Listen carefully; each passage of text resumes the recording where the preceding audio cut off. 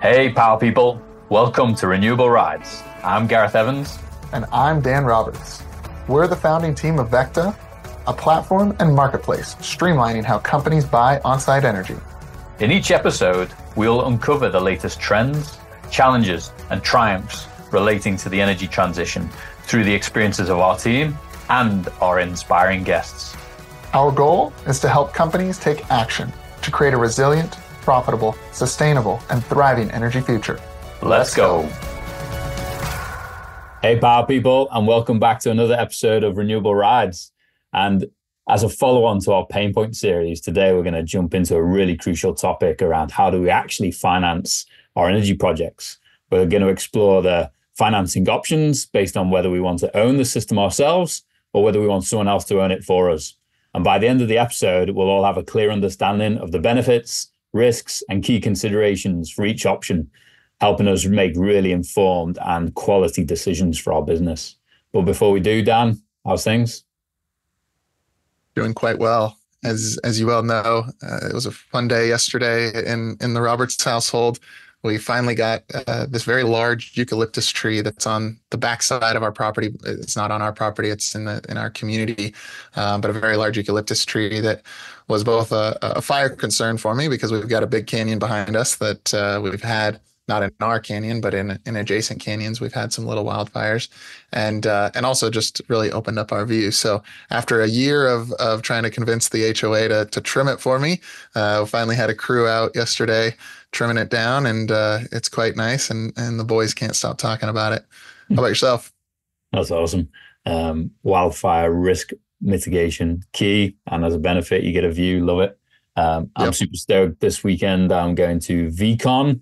For anyone that isn't aware of it, Gary Vaynerchuk released some NFTs 3 or 4 years ago when it was really hyped up. And I wanted to explore what the world of NFTs looked like, how you buy them, how you use them. And this one particularly interested me because it was a byproduct of getting access to his conference for the first 3 years. And no one else that doesn't have an NFT doesn't get access. So super excited. It's all about bringing together pop culture, marketing, industry trends, latest innovation, and exciting technologies under one roof. And so it's in LA this year, so super convenient. So I'll let you know how it goes in the next episode. Eager to hear the results and the notes and see how we can apply some of the learnings. Yeah, love it. For those that are interested, my NFT is the Modest Moose. So Gary ended up creating a bunch of different characters to represent the values we should all live by. And so my son really wanted the patient panda. It's his favorite animal, but it was too expensive. So I went for the Modest Moose to tie to Mel's Canadian background. So it's fun, and I'll maybe post a picture of it with some notes. Cool. Nice. So let's jump in. Dan, we're recording this episode August 2024, and inflationary pressures and market dynamics couldn't be more complex. As business leaders, we're all experiencing increasing labor costs, raw material prices going up, the cost of capital increasing. And then to top all this off, a previously fairly consistent, predictable energy cost profile for our businesses has been escalating at 3 to 4% a year, is now escalating in very volatile and unpredictable ways. And we've talked about this at length and the reasons behind that. But I think the key question that we keep getting from our customers and people in our network is, I want to really take advantage of these on-site energy systems, but I don't know what my financing options are. And so we're going to dig into that today. And I think before we do, there's several key questions that as business leaders, we need to be asking ourselves to really understand what financing mechanism is best for me. The first is, do I actually even own my facility or property? Because this has a massive implication on whether we'd want to put money into it or not. And if we don't, and if we lease it, then it's important for us to get the property owner involved early. And I think, as we discussed in our last Pain Point episode about engaging stakeholders early, this isn't one we covered, but definitely making sure that we get the property owner involved. Do we have a tax burden that we want to offset? This is a huge one because there are massive tax opportunities in the market today, and we want to be able to determine which ones do we qualify for and which grants and incentives are really going to help me in terms of financing this system. do I have the cash to invest in an asset? And if not, do I have the right balance sheet or operating experience and expertise to demonstrate that I am a financially viable company for someone else to invest in me and my project? And then what is my company's financing strategy? Do we invest in assets? Are we asset light? Do we want to put money to work? What is our return on investment, IRR targets? So all of these play into the different decisions we can make around the financing of these systems. But regardless of the structure we choose, the motions around the planning, the engineering, the permit, the interconnection, the construction, the commissioning, and even the energizing of these systems are largely the same. And so we've talked about this in the other pain point episodes, number 43, 47, and 49. How do we develop the strategy? How do we configure the right system? And then how do we actually engage the right stakeholders in our organization to get these projects going? So definitely check them out. But Dan, you're going to talk us through what are the three primary paths to financing our energy systems. Yeah. So as far as if the path is better for you to own the system, and as I get into it, it'll become more clear. There's really three primary paths: self-financing a system, debt financing a system, and a capital lease. And so as we get further into that, I want to start with that ownership is really both a financing and a tax-driven concept. And when you own the energy system, you're able to reap the tax benefits, such as the federal investment tax credit, or the ITC, as well as other financing mechanisms like accelerated depreciation. If you don't want to take advantage of those, there's others that you'll get into here shortly, Gareth. And when I talk about tax credits, I want to be very clear that these are dollar for dollar tax credits, not a tax write-off. And so if you have, say, $1 million of tax burden in a particular year, and you build a $2 million project in that year, you're going to have roughly $600,000 or potentially more of tax credits, because the tax credit is at 30%. I'll get into more of that in a second. But you have $600,000 worth of tax credits that can offset that $1 million of tax burden. Therefore, you only have another $400,000 of taxes to pay. So it's much more valuable than say a write-off. And this is really important, because if you have that tax burden and you want to offset it, this owning the system is your pathway to doing so. Now, I'll also mention that just because you have a tax burden and just because you have a very strong cash position doesn't mean that owning the system is right for you. There's many examples out there, Walmart being a great one, where they have a huge tax burden, they have a great cash position, but they still actually go out and use the energy as a service or power purchase agreement pathway for their own reasons. And again, we'll touch on some of those here shortly. But from starting off with the self-financing with your own cash off your own balance sheet, some of the benefits are there's tons of incentives available in the market. The largest of which I've touched on, is within the Inflation Reduction Act, the tax credits, and you get to utilize the full 30% tax credit. Now, there's adders that you may qualify for as well, and the VECKTA platform helps companies with large portfolios identify which facilities are eligible for some of these adders, specifically the 10% additional for energy community, which is a statutory tax credit, meaning if you qualify for it and you build the system when you are qualified, you then can take advantage of that. And the other major one is the low income community adder, which again is another 10%. However, we don't typically like to get customers too excited about that, because it is a lottery based structure. And the most recent one was 30 times oversubscribed. The other benefits are you fully own the system, and so all the future savings and the life of the system you reap all the benefits of. Some of the risks or considerations is this initial capital outlay. So it does require an upfront investment, may tie up capital that you could be using elsewhere in the business. You do have to see where this fits within your other capital investments. And the other thing is, from a responsibility perspective, you are responsibility for the planning, the development, the operations, and maintenance. Now, I will say that there are plenty of service providers out there that you can hire to take care of operations and maintenance. So we have many customers that we talk to that say, I don't want to be an energy system operating expert. We don't have those capabilities internally, but we do want to own the system and we want to self-finance off our own balance sheet. Great. We can help facilitate getting an operations and maintenance provider that will step in to help do that for you. The next major structure within still owning the system is debt financing. And this is financing through loans and really spreading that cost over time rather than a lump upfront investment. And these loans can be either secured, like PACE, which I'll touch on, or unsecured. And so in secured loans, PACE is property assessed capital expenditures or property assessed clean energy. So first and foremost, this does put a lien on the property. It's a special tax lien on the property. It typically requires special approval or written approval from the mortgage lender, assuming there is a mortgage on the property. But they do typically come with lower interest rates because of this kind of mezzanine debt type structure. And the other thing, and I don't want to spend too much time on this is often most applicable when you're rolling an energy system in with other costs, whether it's a new build or whether you're doing a large rehab, say a roof, or doing a bunch of big other retrofits on the property. That's really where this secured structure comes into play. I'd say more often than not, unsecured loans. So there is no lien on the property. There's often much fewer covenants. But the risks of this unsecured loans are that there are higher interest rates, especially with the long-term nature of these loans due to the increased risk to the lender.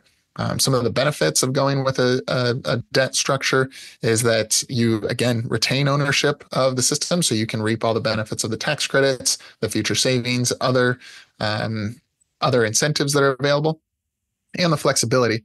There's a wide variety of loan terms, length of terms, and other terms that are available out there. Some of the risks would be you've now got this debt service that you've got to cover. You've got a liability on your books, and so you're committed to repaying that loan, which does add to your monthly expense. But really, you wouldn't be going down this path if those monthly expenses were lower than the energy costs that you're offsetting by deploying one of these systems. Interest rates on secured loans do typically have higher interest rates, which increase the overall cost. And underwriting, you are required to go through a full underwriting process. Typically requires several years worth of financial statements, property documentation, and sometimes that can be challenging if it's a new company or you use special purpose entities for some of these facilities in your portfolio. The last that I'll touch on briefly, again, you retain ownership, but a capital lease could be a pathway similar to a loan in the sense that the asset is on your balance sheet and you can take advantage of the tax incentives and other benefits. But it's in more of a lease structure where you have a consistent monthly payment for accessing the system. And these are often options built into those leases where you can buy the system from the lessor at the end of the term. Last thing I'll touch on is one reason that you may want to own the system is to take advantage of, for example, grants. And I'll touch specifically on the USDA REAP grants. And so what those REAP grants are, the REAP stands for Rural Energy for America program, and it provides between 25 to 50% of a project's costs up to $1 million. But the system must be owned by a qualifying small business. And therefore, a developer, which you're going to touch on here shortly, Gareth, that is owning dozens or hundreds of systems, typically isn't going to qualify to receive that grant. And so that's another area. These can be pretty significant if you have a $2 million system and you qualify for $1 million of offsetting. That's outside of the tax credits that come with it. So this can really offset substantially the cost of a system. And again, the VECKTA platform can help identify which facilities fall into eligible zones and then go down the path of determining whether or not you qualify as one of those small businesses. So that's hopefully a relatively quick summary of the different structures when you want to retain ownership and retain all the benefits of these systems. Gareth, why would someone want to go the other path where someone else owns the system and they're reaping those, but there are some benefits for us as the energy user? Yeah, I love that overview, Dan. I think a lot of awesome info there, and super important for people to be aware of the pros and cons of these. I think for those that want to not own the system, there's two primary options. There's energy as a service, or referred to as power purchase agreements. Those terms are quite interchangeable. There's slight differences. We won't get into that now, but essentially, that's the first one. And the second is an operating lease. So let's cover energy as a service first. Energy as a service really allows us to benefit from the energy system being deployed without us having to own it. So we don't have to think about financing it. We don't have to think about operating it, maintaining it.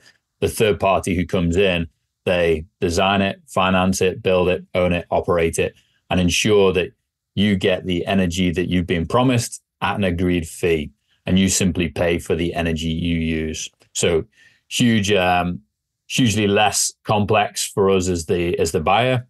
So there's no upfront costs. So we don't need any capital outlay. So this is the classic zero money down opportunity. The service provider, the developer, they cover all of the costs necessary. We as the energy consumer, the business, the company with the facility, we're essentially trading one utility bill for another. So instead of paying our utility for energy, we now have a contract with our energy as a service developer. And that energy bill is typically less than what we paid the utility, and with little to no escalation, which is agreed as part of our contracting terms. This is super important, especially in the way that we introduce the episode around managing inflation and escalating and runaway costs. This is a really nice risk hedging strategy whereby, we've got zero money invested, zero capital. We know exactly what our energy bill is going to cost every month for the next 10 to 25 years. It's predictable, and we know exactly what the escalation factor will be. That could be zero escalation in some cases, and it could be a couple of percent. But we know exactly from a financing perspective what to expect, which is awesome for planning and managing our businesses.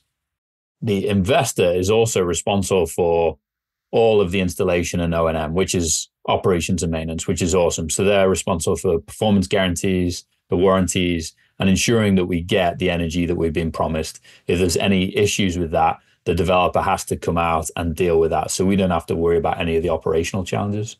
And then lastly, it's great for companies that really don't want to deal with any of the complexities of ownership. It gives us that flexibility where it's someone else's problem, essentially.